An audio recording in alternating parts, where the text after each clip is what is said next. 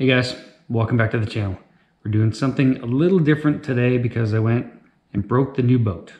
Stick with us.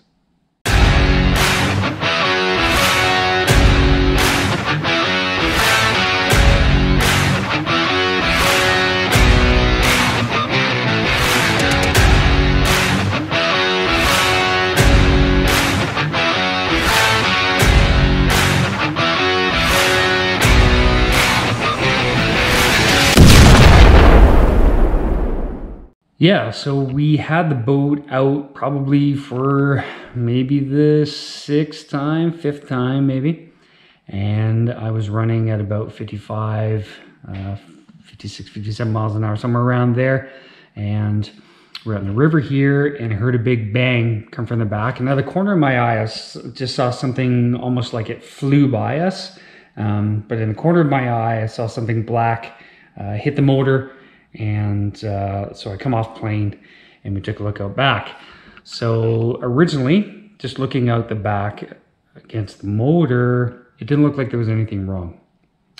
So I started it back up and started to move forward, just really, really slow, and I heard a clunk, clunk, clunk. So we stopped again. It was at that time that I took a look at the second graph that I have at the front, and realized that the Lowrance was all messed up, and then it dawned on me that there must be something wrong with the transducer. So let me show you what we've got. We'll come around here to the back of the boat, and here's what we have. So you can see there's the Garmin transducer. That's what it should look like, and you can clearly see right there that something is not right, and there's no transducer. We didn't lose the transducer. The transducer is here. But you can clearly see that that has snapped clean off. And I don't know if you can tell how big that transducer is against my hand. Way bigger than my hand. That's a pretty heavy piece of kit right there. So as you can imagine, we were flying around and it was just on this cable, and it was bouncing around in the back, and of course it hit the side of the engine, it hit the fiberglass, made some good damage there, and it hit the bottom part, and of course it dinged the prop just a little bit. There's just some nicks here just on the ends, but it did hit everything. So there's another spot right there that it hit. So what I went ahead and did was order a new bracket for the transducer. So that's on its way. It's gonna be here in a couple of days, but we're gonna go back to the transom here, and I wanna show you the difference between the two blocks that we have on there. So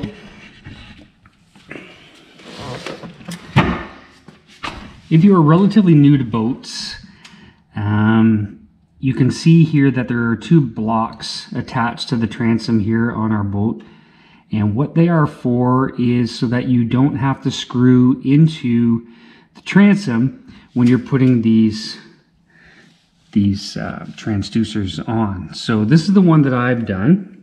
So I went and bought that block, and that block right there is epoxied on, and then you screw your transducer bracket into the block so that there's no screws going into the transom. On this one, now this one was on here when we got the boat, and this one, it does kind of wobble just a little bit here, and there does seem to be screws going into the transom. So what I'm going to do is, obviously I'm going to take this off because that's snapped. That's got to go. I'll take those screws out. And then I'm going to pop these two screws out right here, and I want to see if this is actually epoxied on there. And if it's not, then I'm going to epoxy it back on. I'm going to use the screws anyways because they're already there, and that will fill the hole, and that will just hold the epoxy on there. So let's get to it.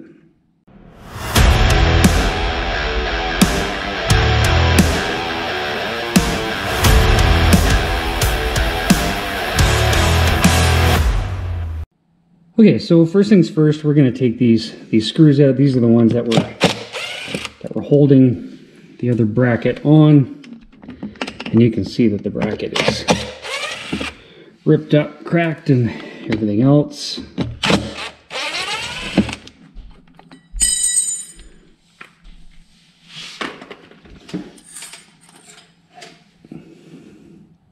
That's the piece of the bracket that we have left.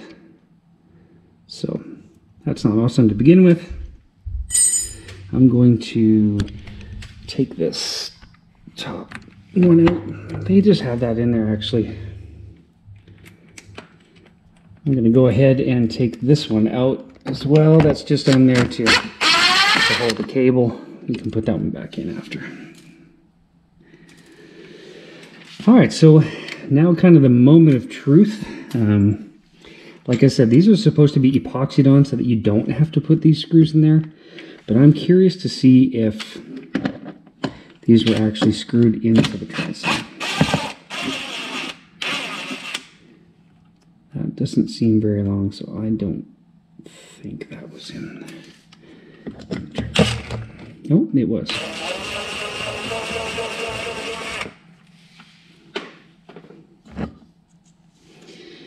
All right, so what you can see here is what they did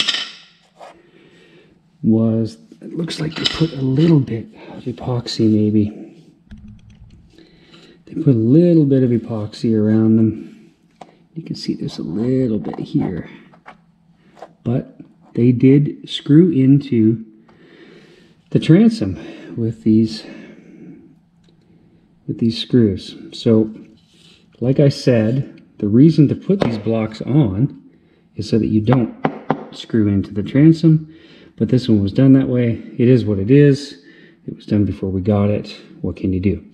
So what I'm going to do now is I'm going to put the epoxy on the back of this, then I'm going to stick it on here, and then I'm going to use those screws and put those screws back in, and we're going to let it set. So here's the block you just saw me take off the back of the boat. Here is one of the screws that was in there. So there was two screws. Those two screws were holding that in the hull, and then these holes here are just from what they were using to put the transducer bracket on that block. So here's the best part. Let's do this. This is the screw. That was through. Look at the other side. I don't know how well you can see that. So it went through, and if I spin this around the right way, I'm not sure if you can see how much of that was sticking through. There is barely 1/4 of an inch sticking out of there.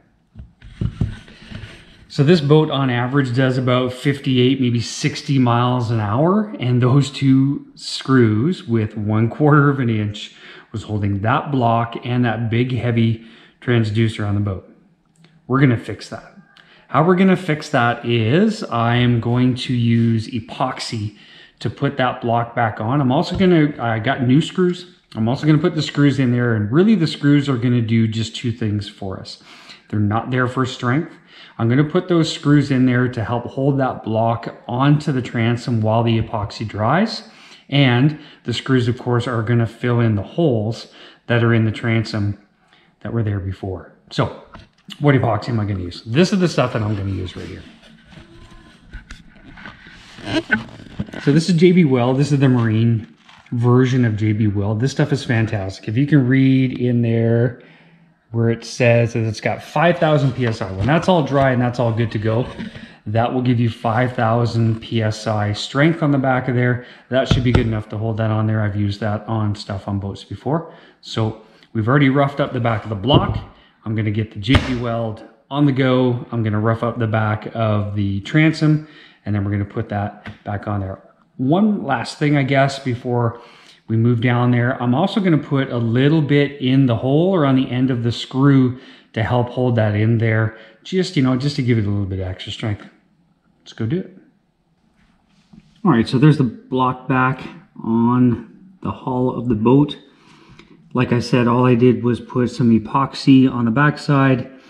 Then I got some new screws that are just there so that it holds it in place. Got some stuff to clean up there. Obviously, I got some epoxy in the front. We're gonna get that cleaned up. And that epoxy takes about 24 hours for it to cure. And then what I'm gonna do is put some silicone around the edges so that water can't seep in behind there like I did on the other one there. But the reason why I'm not gonna do that here right away is because I need that to dry, and I wanna leave it as open to the air as much as I can for now. And then once it's all dry, then I'm gonna seal that up. So we'll wait for that to dry. All right guys, it's the next day here now. It's been about 24 hours since I put that epoxy on there. So we're gonna take a quick look and see what we have going on. So yeah, there we go. 2 screws in there. Epoxy's on there. That is good and solid on there. Now that stuff holds really, really well. If you can look, if I can get that angle just right, you can see there's a little bit of a space. So of course, there's going to be a space there because now you have the two flat surfaces, and then you have the epoxy in between, so it's going to create a space. So I'm going to fill in that space because I don't want the water to get in there when we're on, on the river and that sort of thing. So what I'm going to use is some marine grade silicone. I'll show you here what we're going to put on. So here's the stuff we're going to use. This is marine silicone. This stuff has to go on, and then it has to sit for another 12 hours. And I am just about 14 hours or so before my next plan trip. So we're going to get that put on. Let's do it. And there it is with the silicone on it. So just a nice thin bead. Just do your best to seal that up. Try not to let the water get in there. Even if the water does get in there, I'm sure that epoxy is okay, but I like to give it some extra time here. So that's good for now. And then once the new bracket comes in for the transducer, then I'm going to fire that on there and we'll be all set to go.